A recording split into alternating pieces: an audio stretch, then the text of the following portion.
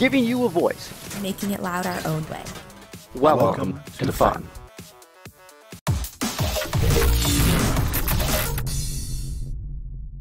FTC top 25 time. We've got 25 awesome teams that have played Ultimate Goal. To be eligible, teams had to have an uncensored match video of their robot playing Ultimate Goal, regardless of whether it was traditional or remote. And this helped decide. We put out the poll on Sunday, I believe, and you had until Tuesday to vote for who you thought were the top 25 teams. And if you see a team that you think should be on here that we don't mention, make sure to vote next time. That way you can vote for that team and they can get into the top 25. So without further ado, Abbas, take it away. Sure. So starting us off tonight in the 25th place is team 10219 Batteries Not Included from Marietta, Georgia. You know, they've been an incredibly successful team in the past couple of years and are no different this year. In their most recent meet on January 14th, they consistently scored right around 100 each match. And from what we can see in this video, it looks like they're only doing mid-goal shots during teleop, you know. And I think this is an interesting strategy. You know, it's definitely not going to score as many points as high goal, but you know, when we get to traditional events, I guess we'll see if it does anything to their strategy, driving on the other side of the field, shooting only mid shots there. Maybe that's what they're thinking. Any thoughts, guys? Yeah, overall, I expect them to improve a lot because I know, at least from Relic Recovery and Skystone, they got a lot better as the season went on since they got better at driving. Don't know, Brooks, you had something to say? Yeah, about shooting in the mid goal on the other side of the field. I think while watching one of the Russia live events, I believe one team did that to Team KTM, which was a really big team there, and that really did seem to slow them down. So I actually really want to see that strategy to see if it'd be effective. Right. Once you get to a traditional event, there's so many different strategies that you could do. Right. You could try to just pile in on your high goal and try to keep all the rings on your side.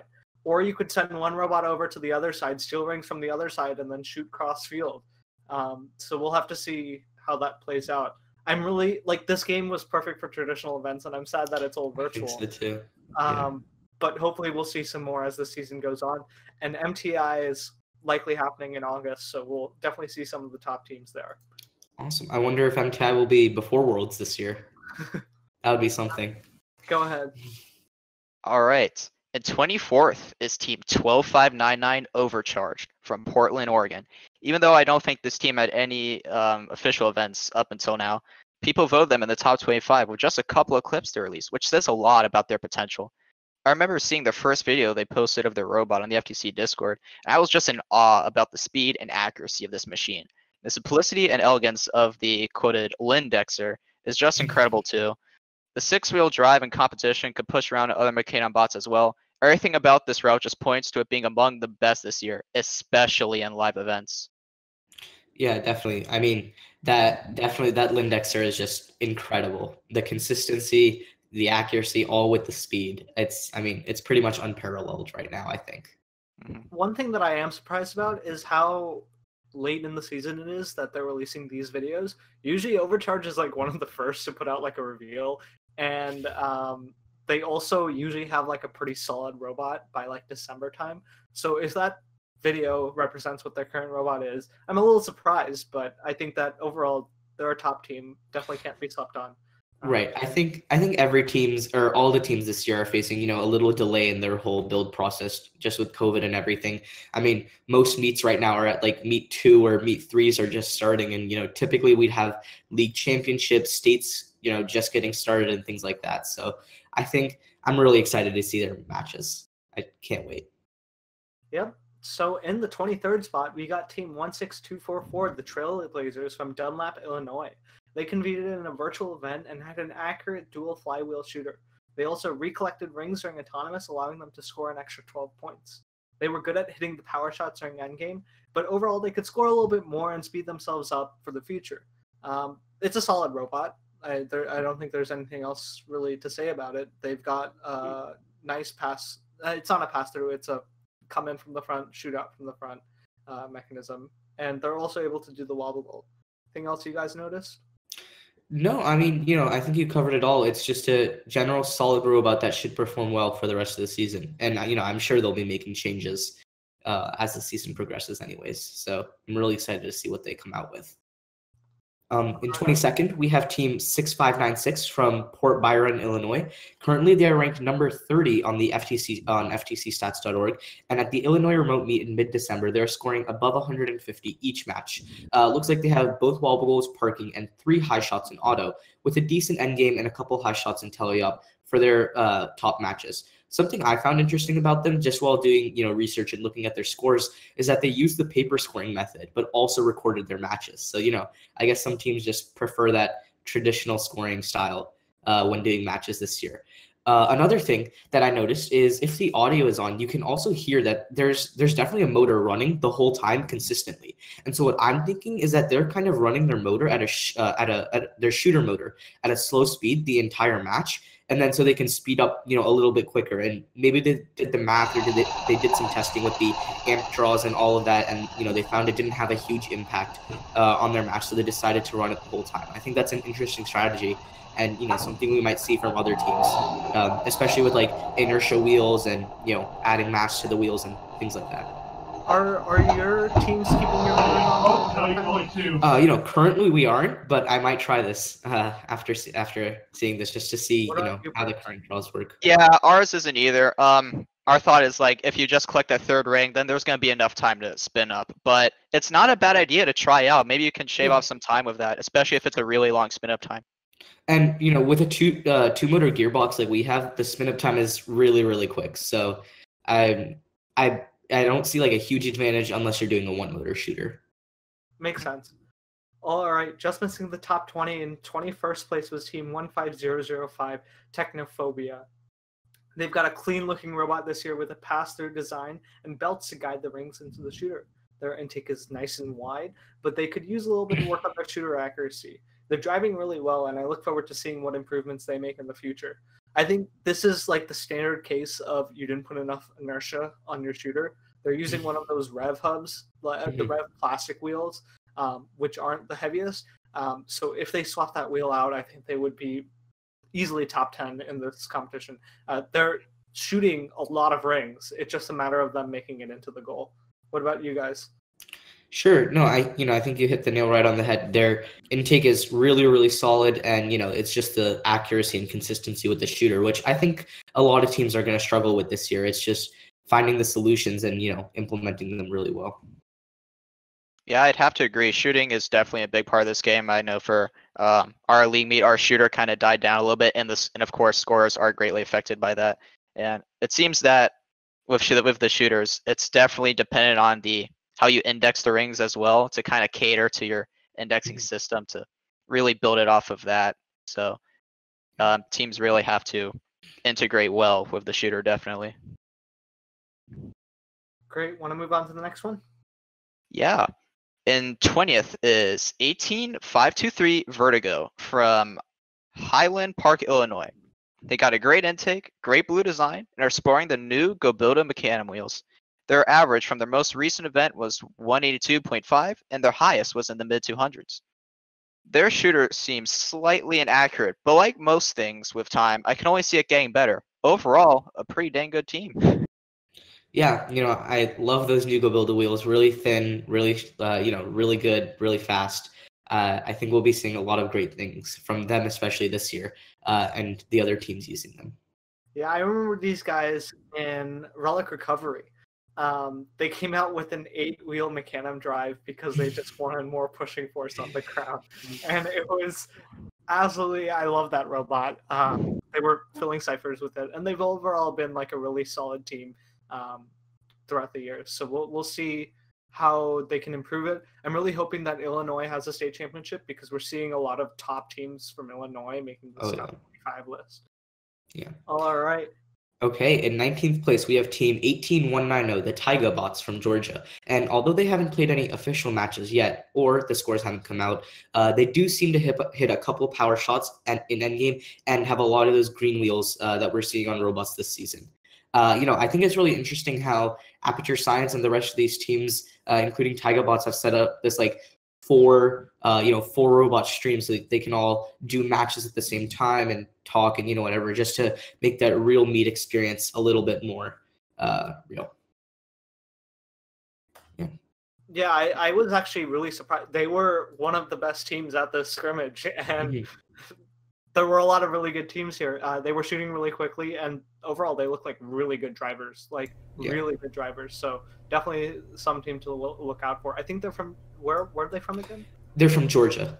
Okay, yeah. So Georgia, another team, another big region that's been popping up a lot in this top 25. I just love seeing, by the way, that there are teams who are being innovative and they're like, well, first isn't going to give us any sort of official, way of doing this. We're just going to do it on our own, and I love that so much. I mean, that's a lot of what fun's about, right? Is that we're doing that as a community, and I really love that teams are doing this, and I really hope that first catches on at some point and says, hey, you know what? Maybe we should officially support something like this because the teams are going to do it anyway. So why the hell wouldn't we do it as well?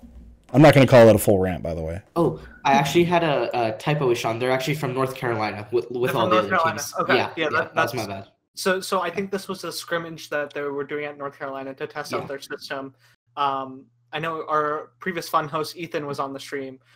They should be using this system, as far as I know, for future North Carolina events, which is great awesome. because we get to see all the top teams from North Carolina there. And there's top teams like Aperture Science, Swift, Tigerbots. So we'll have to take a look out for that. In the 18th spot, we've got Team 16428, Trial and Terror. They've got a shooter and wobble goal mechanism, as well as a nice parking auto. They could really use some driver practice and had a lot of disconnects. But overall, they were a bot with potential. So definitely somebody to look out for. Mm-hmm. All right, I guess I'll go on. In the 17th spot is 18175 FTC Techies Robotics from Charlotte, North Carolina. A little mysterious how this team managed to squeak into the top 25, as they are a push bot. They run with what seems to be a go build a strafer kit with some cardboard side panels, but clearly some people think this can be a competitive team this year. I guess we'll just have to, wait and see what they come out with. So I talked to the team. This team released this bot, I think, early November, and this was just their first prototype. They did not have a video of them running the bot later, but they've run it at actual competitions, and they've scored high. And that's why they ended up in the top 25, but they just didn't have a video of it. That makes sense. So teams, please record videos and upload them. Just please. Hopefully we'll get a better video of them for next time if they make the top 25. Yep. All right. In 16th place, meet Team 7083, the Tundra Bots, also from Raleigh, North Carolina. In this scrimmage match, we can see that they move around the wobble goals and have a very low place shooter. And they're able to hit those power shots. And, as Brooks mentioned earlier, I'm loving those 96mm Go Builder wheels. What do you guys think about the whole low shooter, high shooter discussion that's been going around in the community a little bit? So go ahead. No point in going low. I mean, you're going to get blocked, right? Mm-hmm. Why would you build a low robot? You have 18 inches of space. Go all the way. Right. I guess weight is the one point of contention is, lower robot, less material, lighter weight, you can go faster. For example, last year we saw with small stem, they were just really quick around the field and taking blocks or in taking stones right and left the whole time. So maybe we'll see some cool stuff from lower robots this year. So not even just from the lower robot, but just your angle that you're shooting from seems to make way more sense to shoot high on something like that. Right. I know teams have found that a higher shooter with a lower angle is more consistent than a lower shooter with a higher angle. Well, I mean, it makes sense. Just if you do the trajectory on it, right, is that essentially the area that you have to get that. What's the game piece called? Why am I missing this? The ring. Thank you. I was saying disc. Sorry, the ring. To get that through is you essentially are almost splitting it in half of the amount of space you have for something like that. Yep. I gotta stop Tyler from ranting because I bet on him not ranting today. I haven't gone full rant yet. I'm gonna determine that not full rant yet. Go on to the next one. All right. Taking 15th spot is a team I'm personally very excited about this season. It's Team 5064 Aperture Science from Elon, North Carolina. The Rover Ruckus World Champions are back at it again with a truly amazing robot. The shooter is super quick in shooting the rings, but from the video, it also seems perfectly accurate too. Combined with a top-class auto and simple design, they really deserve to be on this list. I also love the look of the black and blue McCann wheels going round and round and round. Beautiful robot, and the teleop and the shooter's just flawless. Like it's amazing. It sounds super quiet too. Like I don't think I can hear it. I think one thing we've seen from Aperture Science year after year is just a simple, really, well-developed design it's not overly complex, just driver practice, consistent design, and I mean, it's been working. There's no argument about that. 3, 2, Yeah, 1. one of if they should not be 15th, they should easily be top 10, maybe even top 5. I know some people were betting on them being first. They deserve to be in the top 10, top 5. If you have not heard of this team, they are one of the all-time legend. They've been doing this before I got into the program, and they're still doing it afterwards. So, really awesome team.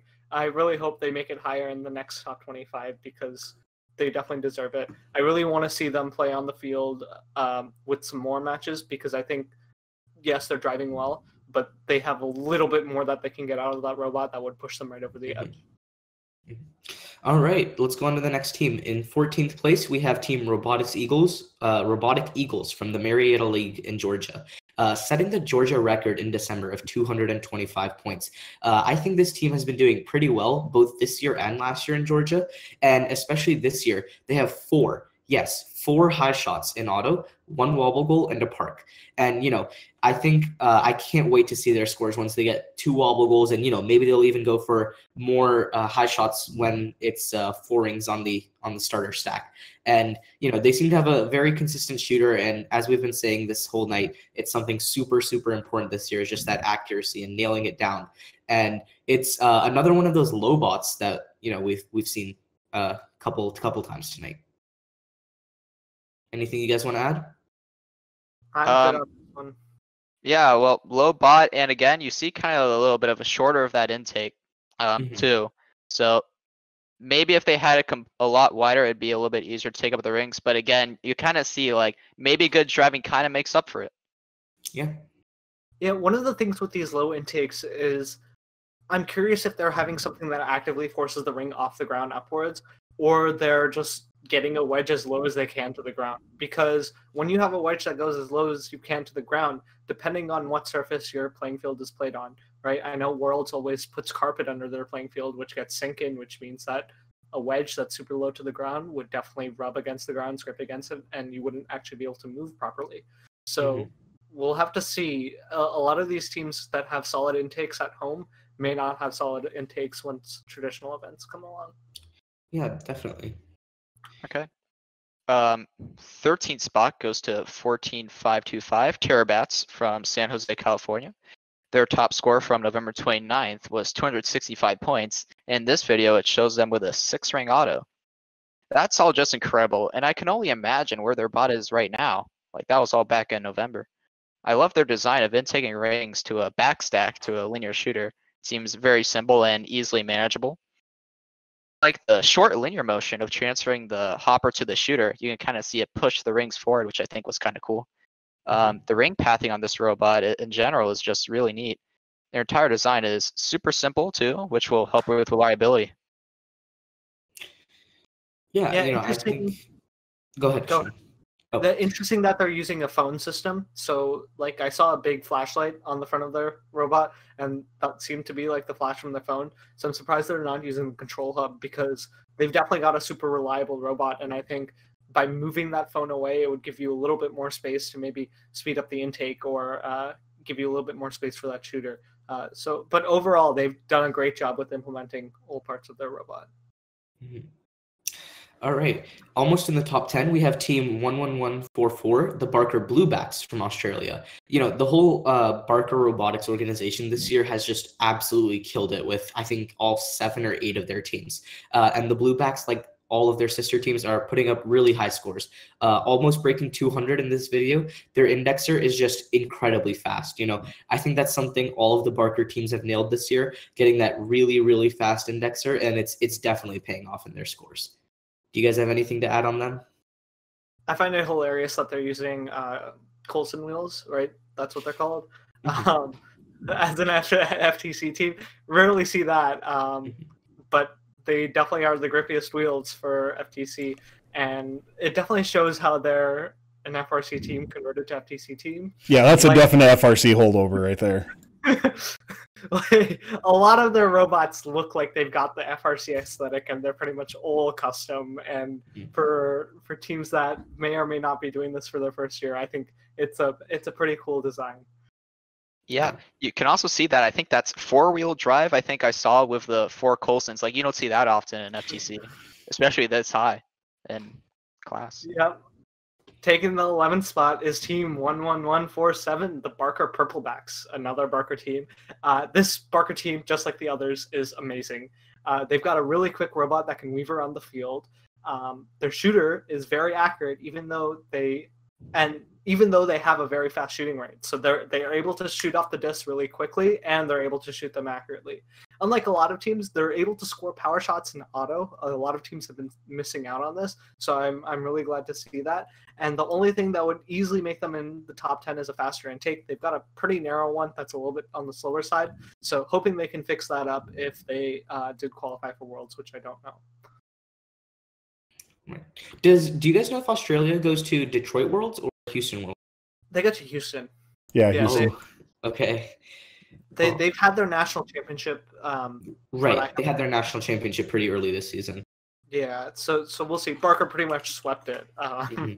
which is kind of hilarious. But we'll have to see what happens with qualification for Worlds from there. I think in the past it's only been 1 or 2 teams, but there's so many good teams from there now. So I'm Mhm. hoping that it's not just 1 or 2. Well, the Graybacks and the Purplebacks are the top 2 ranked teams, so Yeah. I'm sure they'll probably get their slots. Thanks for watching. If you want more fun content, be sure to subscribe and ring the bell to be notified about our latest videos. Keep the conversation going and provide your input to our content. Watch our live shows at twitch.tv/firstupdatesnow. Join our Discord at discord.gg/firstupdatesnow. And check out Fun FTC on Facebook, Instagram, and Twitter. And First Updates Now on Facebook, Instagram, TikTok, and Twitter.